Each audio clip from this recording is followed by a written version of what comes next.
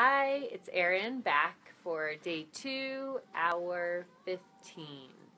Our caffeine count, I think, has remained the same at 8, but Bill just said he's going to work on that. So we are going to take it over to Michael and talk about countertop and textures. Yeah, and hi. Coffee. Are you getting more coffee? Well, actually, I've been so busy I haven't even had time to drink my coffee here. But anyway, Erin, what I wanted to show you is more the continuing interior design materials done from a virtual library and applied in the model rather than doing lots of running around town looking at various slabs. So I've been working on the bar that goes in our great rec room upstairs, and I'm going to show you guys how we select materials. Now, I've applied a soapstone texture. I'm not sure I like that. I mean, I love soapstone, but maybe here. But anyway, what I'm going to do is I'm going to go through and I'm going to apply a bunch of different textures here. And we're going to sort of show you guys how, if you want to look at this over here, this is my texture library here. I literally have hundreds and hundreds and hundreds of countertop samples. I have Gala Napoleon, I have Copper Canyon, I have Coastal Gray, I have Clay Pebble, I have Costa Esmeralda, I have Absolute Black, I have Absolute Black Honed. You know, just literally thousands of different types of granite here. And so what I'm going to do is I loaded some of those into SketchUp, and I'm going to go through and apply some of them. And sometimes these textures require a little bit of so I would have to say that that's probably a little bit more than we want, but it's kind of fun for a rec room. But if you were a client, you would have the chance to decide whether that was truly something that you would like or not like. This looks like a honed Absolute Black, and it's got little stars in it, and we can adjust this texture in various ways. But here is another texture, more of a white one. And I can look these up, I'm just not taking the time to do that. Now here's another granite. So you can see, just moving through our texture library, we can put lots of different samples on here. And it's really a fun way to play with different materials without having to run all. That's really quite black. That's an Absolute Black too. Without having to run all over town, like I said. But you know, this is the way we do it these days. We shop in a virtual world, and we do our interior design in a virtual world, and it seems to be a much better way to visualize what the final product would be, rather than just trying to look at a piece of granite, take a picture of it, and try to wrap your head around what it might look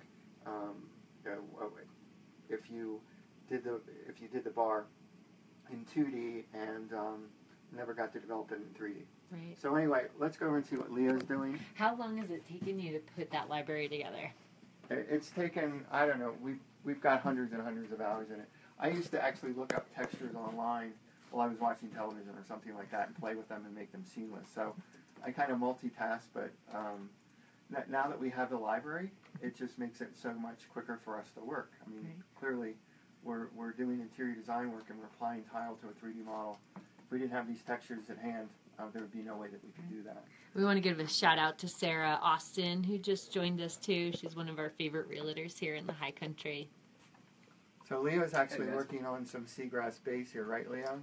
Yes, sir. And so he's applying a 4-inch base around in a bathroom, I would presume. Mm-hmm. Water closet. Water closet. Bathroom, kind of like a second master. So we're doing a full wainscot in these bathrooms, 42-inch wainscot. We'll put probably a glass liner at the top, something like that. And we like to do a full wainscot in our bathrooms, but there's a bit of a price issue sometimes with that. It's additional tile, additional cost. But we'll usually go down to just a base and a WC, because not too many people are going to be studying the tile in the WC, or not. Possibly they will be, but anyway, that's looking good, Leo. And you've got some plumbing to go in here. Yep. We're thinking about some Kovacs lights in here, some vertical lights like we did on another project. mounted directly on the mirror, and get some plumbing in there, and that bathroom will be about wrapped up. Sounds good. So let's go see what Lars is doing. Josh Riley says, good textures equal a good SketchUp model. And that is something that we hear Michael That's the say mindset. all the time. What I say is textures matter. So can we sneak by and see Lars? So Lars, how are the windows coming? Oh, look. Awesome. We're making some progress. There's Look at a that. few things that I'm not loving, but after this update, maybe we can sit down and put our heads together and figure out some solutions. Okay. I'm going to put that fireplace in there and make sure I don't have any conflicts. But pretty close to getting the windows down on this side, and then have to start working on this side. And we'll put some high windows maybe in the back of that garage, and maybe a couple on the side. I think Leo's been working on the garage doors, and I believe, Leo, that we have some windows in the garage doors, right? Yeah. Okay. Sure, and then we'll work on, probably start on that front entryway. Boy, I gotta get to that. I gotta get to that porte cochere. So that's looking great, Lars. Probably in an hour or two, we're going to be ready for siding, maybe. Yep.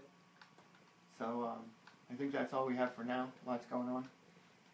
It's amazing how fast time goes by. We're 2 hours into the day already. Onto what would this be? Hour 15 or 16? I'm losing track. Hour 15. Hour 15. Well, we've got about 9 more to go, so I think we'll be able to get very, very close. So let's get back to work. All right. We will guys in 1 hour.